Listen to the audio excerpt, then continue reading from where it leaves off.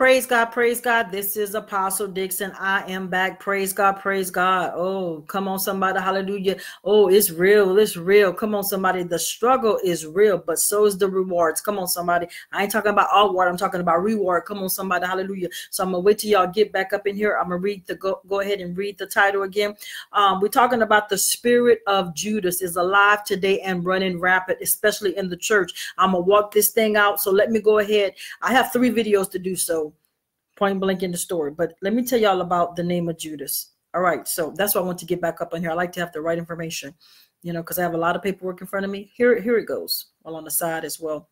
The name Judas is a boy's name from Greek origin, means praised. So he didn't even honor his name, which meant praised. So basically, but his name is permanently shunned. All right, also it says that it means praise, but now hold on. The synonym is traitor. Oh my God. Everything is in the name. You want to know what your name stands for? I was doing a little thing about my name. DEANNA is derived from Diana. We're not talking about the goddess, although they have that as well. But do you know what the other Hebrew? Warrior. So I fit it, right? So if you really want to know what a person is, all you got to do is call their name. Come on, somebody, and start asking God who they are. But let me walk this thing out. God says, this is a thus said the Lord in this last hour. Oh, let me slow it down. I feel the power of the Holy Ghost. And that's up to the extreme. Today is the 13th day of the fast. Praise God. I'm going to get back up on here and do a little video for that because I want to release a lot of you because I know this is heavy. You know, when you are in the midst of so-called their pagan holidays, plus it's stressful and all kind of stuff. So I'm going to get back on here. I want to stay focused on this. This is what's going on right now. I'm going to give you the characteristics of Judas. Number 1, they will betray you. Dead in your face. What did he do? He kissed him.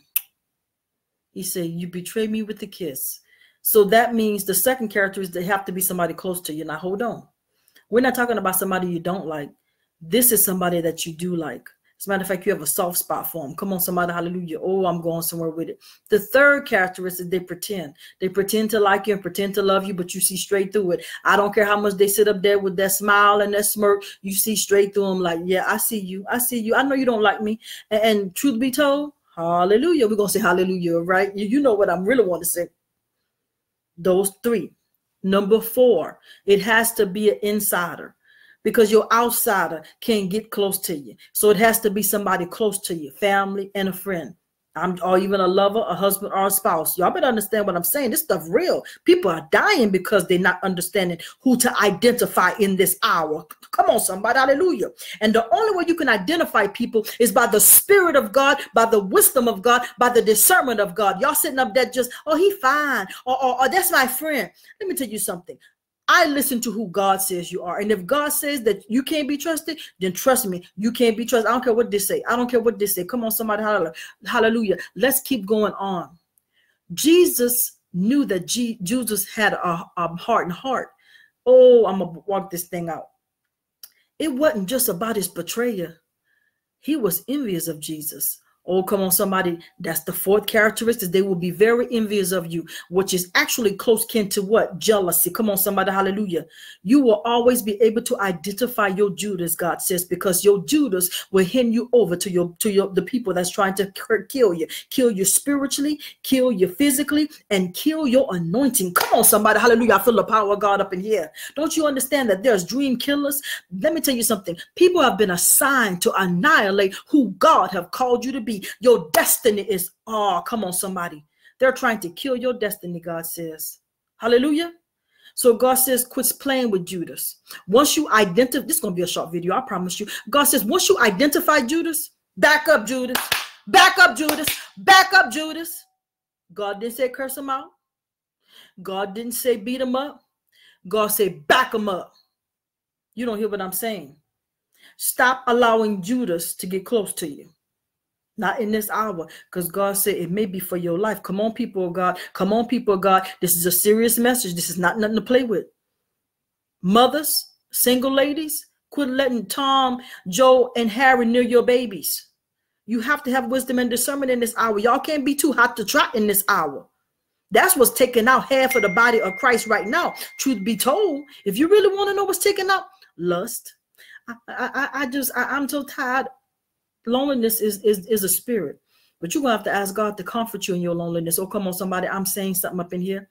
That's why these kids are getting murdered by boyfriends. Come on, somebody, husbands, because y'all are not counting the cost. God says every time you meet somebody, I don't care who they are. Father God, show me their spirit. And then you have to act accordingly. If God said dismiss them, I don't care. And I'm going to tell you what's happening. But they're going to get better or it's not really that bad. And then when something happens, you want to, oh God.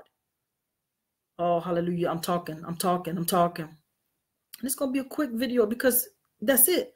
That's it about Judas. When you identify it, God said, act accordingly. Get them about your life. Yeah, you might hurt a little bit, but don't worry about it. And hold on. Don't worry. Another Judas will be back real soon. Come on, somebody. Hallelujah. That's what they're doing. They're revolving doors. So you ain't got to worry. Another one coming. If you like Judas, I'm just saying. That's all God told me to say about this. He said, watch out for the Judas spirit. It is coming into the body of Christ to divide and conquer. Ooh, that sound familiar? What y'all, ooh, I got to go here. Thank you, Laura. God told me something earlier tonight. Y'all understand what Kanye West doing? He's a diversion. Walk with me. He's a diversion. They got something planning, y'all. They planning something. God told me that today. He said, Deanna, everybody talking about Kanye. He said, but they coming on the backside. Y'all better be on alert. This stuff is real. Y'all sitting up there looking at him. I don't even want to talk about him no more because I want to be watching. Oh, how they coming, God? How they coming? Because God ain't going to tell you everything, but he did say be watchful. Y'all sitting up there playing with people. Let them people play, because one thing I've always noticed, and I'm not kidding, I never forget, and I've been watching this my whole life. This is what happened with plants. After they use you, then they kill you. Y'all ain't ready for me. I know it's going to be hard, but I'm telling you the truth. After they use you to do what they want you to do, then they're going to kill you. So you get up there and you keep doing what you're doing. Now you have to understand something. Anytime you come against a child of God, you already messed up. But because you scared of them people, because you're a coward. That's what I call plants. You're a coward. You're a straight up coward. I'm talking to every last plant out there. You a coward. And guess what? You're going to get yours, coward. Because guess what? We're going to all die, but I'll be doggone if I die a coward. Whoo, I just said it. I'll never be a coward. Even an enemy, they couldn't get me to go against an enemy. I'll be like, nah, you got to find somebody else. I ain't doing that.